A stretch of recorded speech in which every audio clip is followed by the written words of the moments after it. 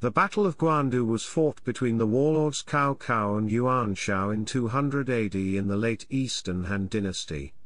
Cao Cao's decisive victory against Yuan Shao's numerically superior forces marked the turning point in their war. The victory was also the point at which Cao Cao became the dominant power in northern China, leading to the establishment of the state of Cao Wei in the Three Kingdoms period. Chapter 1 Background. The inevitability of military conflict between Cao Cao and Yuan Shao had become apparent by 196. Yuan Shao held control of the lands north of the Yellow River, namely the Hebei region, while Cao Cao controlled most of the lands south of the Yellow River after he defeated Lu Bu at the Battle of Xipei in 199 and kept Emperor Shen with him in the new capital city of Shu. The warlords saw each other as the obvious impediment to their individual ambitions to conquer and rule China. Some years before the battle, Yuan Shao's advisors Zhu Shu and Tian Feng warned that Cao Cao would become a threat to their lord in his ambition to dominate China. They advised Yuan Shao to attack Cao Cao when the latter was still building up his forces, but Yuan Shao ignored their advice as Cao Cao was still nominally an ally. Tension between Cao Cao and Yuan Shao increased after Cao Cao moved Emperor Shen from the old capital Luoyang. Chapter 2 Prelude. The geographical position of Guandu made it a strategically vital position. It was near Yen Ford on the Yellow River and lay on the road leading to the capital city Shu. Cao Cao recognized its strategic importance and in the autumn of 199, he stationed troops there and prepared fortifications. Other deployments along the front line included Lu Yen at Boma, Yu Jin at Yen Ford, Cheng Yu at Juancheng, and Xia Ho Dun at Meng Ford. At the same time, Cao Cao sent Zhang Ba to harass Qing province, which was governed by Yuan Shao's son Yuan Tan, to prevent his eastern flank from coming under attack. In the first month of 200, Liu Bei rebelled against Cao Cao and seized Shu province after killing Che Zhou, Cao Cao's appointed inspector of Shu province. Cao Cao, in an unexpected move, left his northern front exposed to Yuan Shao and turned east to retake Shu province. Yuan Shao tried to use the opportunity to start a campaign south, but was daunted by Yu Jin, the defender of Yen Ford. When Cao Cao returned to Guandu after his victory over Liu Bei, who sought refuge under Yuan Shao afterwards, Yuan Shao decided to renew the campaign against Cao Cao. The aide-de-camp Tian Feng, who had urged Yuan Shao to attack Cao Cao while he was away, advised against such a campaign, reasoning that they had lost their chance and must wait. Yuan Shao ignored Tian Feng's repeated remonstrations and imprisoned him under charges of demoralizing the army. Shortly after, Yuan Shao had Chen Lin draft a document condemning Cao Cao in what was essentially a declaration of war, and marched his main army toward the forward base of Liang north of the river. At the time, Yuan Shao's army boasted of numbers up to 110,000, including 10,000 cavalry. Chapter 3 Skirmishes along the Yellow River. Yuan Shao's general Yan Liang crossed the Yellow River and besieged Cao Cao's fort at Boma. Heeding his advisor Xu Nu's advice, Cao Cao led a battalion toward Yen Ford as a feint to trick Yuan Shao into believing that Cao Cao would attack his camp on the other side of the river. Yuan Shao split off his troops from Liang to counter Cao Cao's attack, leaving Yan Liang without any support at Boma. Cao Cao then struck eastward to lift the siege on Boma. In the ensuing battle, Yan Liang was killed by Guan Yu and Yuan Shao's army was routed. Cao Cao decided to abandon the fort and evacuate its occupants to the south. Taking advantage of the situation, Wen Shu and Liu Bei led 6,000 horsemen in pursuit. Cao Cao anticipated the attack and prepared a distraction tactic. He ordered his troops to discard their steeds, weapons and other valuables along the way. Yuan Shao's forces broke their ranks to grab the valuables lying ahead. Just as they were claiming the items, 600 of Cao Cao's elite cavalry that had been lying in ambush attacked them. Yuan Shao's commander Wen Shu was killed and Liu Bei fled. Having lost two of their generals in these relatively minor skirmishes prior to the primary conflict at Guandu resulted in a crushing blow to the morale of Yuan Shao's army. Chapter 4: The Advance on Yangwu and Flanking Attempts. Despite having won the preliminary battles, Cao Cao was still outnumbered. He abandoned the forward bases along the Yellow River in preparation for a determined defense at Guandu. Cao Cao also ordered his officials in charge of his lands in his absence to govern with lenience, so as to minimize chances of chaos within the civilian community that could affect his army's morale. After the engagements at the river, Yuan Shao's army pushed to Yangwu, directly north of Guandu, and began constructing earthen fortifications. He ignored Cheng Yu's bastion of 700 men at Juancheng and missed an opportunity to attack Cao Cao's eastern flank, exactly as Cheng Yu's predicted earlier, when he guessed that Yuan Shao would ignore a position with so few men. Yuan Shao's attendant officer Zhu Shu had reservations about concentrating all of the main army at Yangwu, and suggested leaving a garrison at Yen Ford as a precaution in case the attack on Guandu did not go well. Yuan Shao ignored the suggestion again. Zhu Shu, in despair, tried to excuse himself by claiming to be ill, but Yuan Shao became annoyed at him and would not grant him leave. Instead, he divested Zhu Shu's men and divided them under the commands of Go Tu and Chun Yu Chong. Yuan Shao reorganized his forces and sent Liu Bei with an army to support the rebellions against Cao Cao in Yinjiang, just 20 li south of the capital. Although Cao Cao was concerned about such developments in his rear, his cousin Cao Ren observed that Liu Bei could not have too much control over his new men given by Yuan Shao. So Cao Cao sent Cao Ren to deal with the rebellion. Cao Ren succeeded, killing the rebel leader Liu Pai and routing Liu Bei.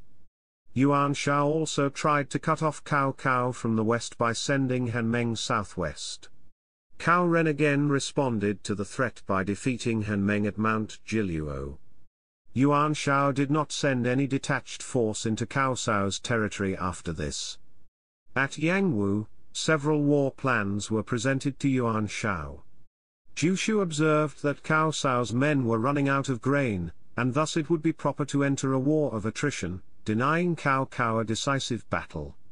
Another advisor, Xu Yu, suggested that Yuan Shao should maintain the front at Guandu but at the same time send men to circle around and capture the emperor in Shu. Yuan Shao accepted neither plan, saying he preferred to capture the emperor with a direct advance. Chapter 5: The Siege of Guandu. In the 8th month, Yuan Shao's army slowly advanced southward from Yangwu and engaged Cao Cao's men in trench warfare, behind the earthen embankments that both sides made. Both sides harassed each other with engines of war. Yuan Shao had erected siege ramps and high platforms which allowed his men to rain arrows onto Cao Cao's forces. In response, Cao Cao's men had to carry their shields above their heads, and retaliated with traction trebuchets that destroyed the archer platforms. Yuan Shao also tried to tunnel under Cao Cao's fort, but Cao Cao had a large ditch dug within his lines to block the tunnels. Subsequently, neither side could overcome each other as Cao Cao and Yuan Shao became locked in a stalemate. Before long, Cao Cao's army began to run short of supplies and Cao Cao was in a dilemma on whether to retreat in order to lure Yuan Shao deeper into his territory. Xun Yu, the defender of the capital Shu, sent Cao Cao a letter dissuading him from retreat. He wrote, drawing historical examples from the Chu-Han contention. Your military supplies are low, but they are not as bad as the situation of Chu and Han at Xingyang and Chenggao. At that time neither Lu nor Xiang were willing to be the first to retreat. The first to retreat reveals that his strength is exhausted. You, Duke, with 1/10 of the enemy's force you have held the ground you marked, and gripping him by the throat, have not let him advance for already half a year. In this situation his strength will be exhausted and there must arise some crisis. This is the time for employing unexpected stratagems, you may not miss this opportunity. Cao Cao followed this advice and held fast to his ground. In the 9th month, Xun Yu pointed out that Yuan Shao had been storing supplies at a depot in the village of Gushi, guarded by Han Meng. Cao Cao sent out small cavalry units led by Xu Huang and Shi Huan to attack this position. They succeeded, routing Han Meng, disrupting Yuan Shao's supply lines, and burning his grain carts. Yuan Shao was forced to call for relief supplies in response to this raid. Chapter 6: The Raid on Wushao. In the 10th month, Yuan Shao's general Chun Yuchong returned with an army of 10,000 from Hebei escorting large reserves of food supplies. Yuan Shao ordered Chun Yu to escort the supplies to Wushao, a place 40 li away from Guandu near Gushi, and placed him in charge of guarding the supplies there. Yuan Shao's advisor Zhu Shu argued that Wushao, being their important supply depot, was too lightly guarded and insisted that Yuan Shao should send the general Jiang Qi to serve as a perimeter guard to Chun Yuchong and cut off any potential raids. Yuan Shao, again, did not heed Zhu Shu's advice. Shortly after, Yuan Shao's advisor Xu Yu, who had harbored dissatisfaction against Yuan Shao for not following his plan and having his wife arrested by Shen Pei, defected over to Cao Cao. He understood Cao Cao's shortage of supplies and alerted Cao Cao to Yuan Shao's exploitable weakness at Wushao. Cao Cao's generals were suspicious of this piece of intelligence, but his advisors Xun Yu and Jia Shu urged Cao Cao to put Xu Yu's plan to action. Thus at night, Cao Cao led 5,000 infantry and cavalry to attack Wushao, after leaving Cao Hong and Xun Yu in charge of his main camp at Guandu. Cao Cao's army disguised itself as a reinforcement unit from Yuan Shao and attacked Wushao. Chun Yuchong's initial defenses were overrun, and he retreated to hold his forts, which Cao Cao attacked and set on fire. When Yuan Shao's camp received the news that Wushao was under attack, Jiang He urged Yuan Shao to send reinforcements to Wushao to save the supplies, on which the fate of the campaign hinged. Go Tu, however, advocated the opposite: attack Cao Cao's base at Guandu with the hope that Cao Cao will abandon the raid on Wushao. Yuan Shao used Go Tu's idea and sent Jiang He and Gao Lan to lead his main army to attack Cao Cao's main camp at Guandu, while only sending a small cavalry unit to reinforce Wushao. Cao Cao ignored pleas to split off his force to deal with the reinforcements and readied his men to fight to the death. The raid on Wushao was a great success, inflicting over 1,000 casualties. Yuan Shao's officers Lu Waiwang, Han Juzi, Su Yuanjin, and Zhao Rui were decapitated. Chun Yuchong was captured by Yue Jin and had his nose cut off. Almost all of Yuan Shao's food supplies at Wushao were burnt. By dawn, Wushao had turned into an inferno and the morale of Yuan Shao's army plummeted sharply due to the loss of food supplies. Cao Cao also cut off the noses of the dead, mixed them with noses and lips of oxen and horses, and showed them to Yuan Shao's men, as a form of intimidation. Meanwhile, at Guandu, Yuan Shao's army led by Jiang He and Gao Lan failed to break through the enemy lines. Affected by the news of the defeat in Wushao and rumors of Go Tu making slanderous remarks about them, Jiang He and Gao Lan surrendered to Cao Hong and destroyed their weapons. Cao Cao's forces seized the opportunity to launch the full attack on Yuan's army. Yuan Shao's numerous armies were destroyed and much of his supplies were captured by Cao Cao. Yuan Shao himself fled north across the Yellow River with only about 800 cavalry, which was what was left of his army. Order was restored only when Yuan Shao reached the camp of his general Jiang Yik, from where he gathered his straggling troops. Some of Yuan Shao's men could not cross the Yellow River in time, and were captured by Cao Cao, including Zhu Shu. Some of these men had feigned surrender so they could escape later, thus Cao Cao had these men buried alive. In his proclamation of victory to Emperor Shen, Cao Cao claimed to have killed 70,000 enemy troops. Chapter 7: Aftermath. Cao Cao's victory at the Battle of Guandu was a decisive one and marked the turn of the tide in his struggle for power with Yuan Shao. Yuan Shao died 2 years later and his youngest son Yuan Shang was made his successor. His oldest son Yuan Tan was furious with the succession and fought with his younger brother. This resulted in internal conflict within Yuan Shao's forces. Yuan Shao's pool of talented advisors and generals were also divided into two factions by the conflict. One supported Yuan Shang and the other supported Yuan Tan. Cao Cao seized the opportunity to launch an attack on Yuan Tan's base at Liang.